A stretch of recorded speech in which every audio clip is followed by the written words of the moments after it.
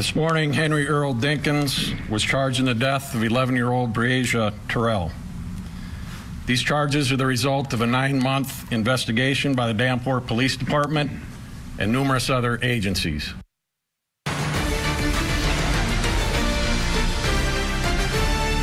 Welcome back. We turn our attention now to our next big trial. We're bringing you live today here on Court TV. It is the child sleepover murder case. Opening statement set to happen a little later this morning.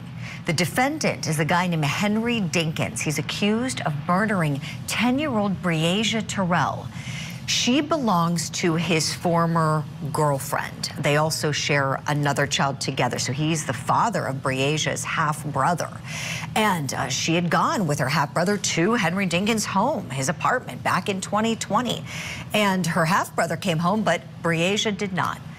There was a 9-month-long nationwide search that ended with a grim discovery of her remains in a wooded area about 20 miles away from where she lived. For more on the background of this case, I want to bring in now Court TV legal correspondent Julia Janae.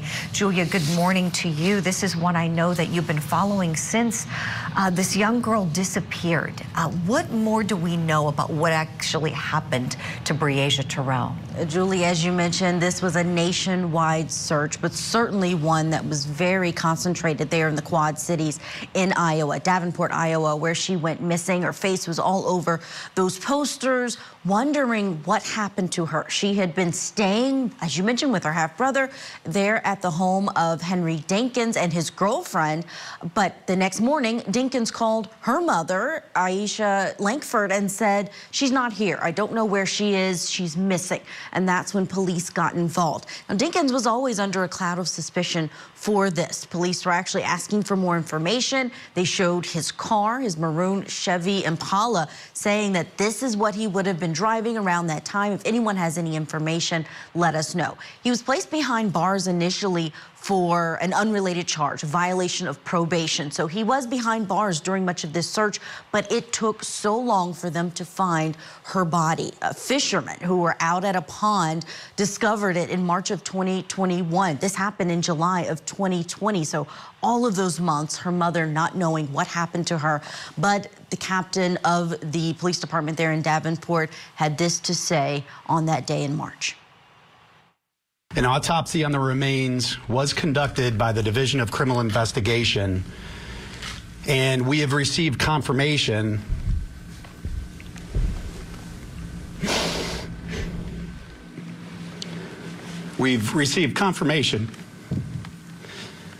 that the remains are those of Breasia-Terrell. You can just hear that emotion in his voice. This was something that the community, and wider than their community, was invested in, and clearly not the outcome that they wanted. But now justice is what they are looking for in the disappearance of this little girl. Julia, it's my understanding that little Breasia was shot to death. Is that your understanding as well through the research you've done? That is what the medical examiner determined. We don't know, and we'll likely learn at trial where they believe that she was shot. But we know that the girlfriend of Henry Dinkins said that she actually saw Breasia around 3 a.m. in the morning. The girlfriend woke up to go to the bathroom and noticed that Breasia nor her boyfriend Henry Dinkins were inside of the apartment anymore. And about 30 minutes later, Dinkins came back inside to get something from the house. She doesn't know what it was, but she looked out the window and she saw Breasia still alive, standing next to his car, that Impala. So it's unclear exactly where this happened or even why it happened, but there have been allegations by the prosecution that he had some questionable searches on his phone that they said led to the demographic or connected to the demographic of this little girl, that it was child abuse victims that he was looking up on his phone. Julia, you took the words right out of my mouth. I was wondering if there were allegations of sex assault or evidence maybe discovered at autopsy that this beautiful little child might have been sexually assaulted as well. Do we know? Nothing that we have seen on the record in terms of what the medical examiner has said about her body, but we know that prosecutors have floated that information to the public. Henry Dinkins was a registered sex offender at the time. For his first offense was back in 1990 when he was 70 years old. We don't know the age of that victim and whether it was someone who was under the age of 10, but we know it was someone who he was accused of a sex crime for when he was 17 years old. We also know that his defense says there is no evidence that there was any sexual abuse, so that may suggest what the medical examiner is going to be able to testify to. But we know that this was Breasia's first time at that apartment. She'd never been there before.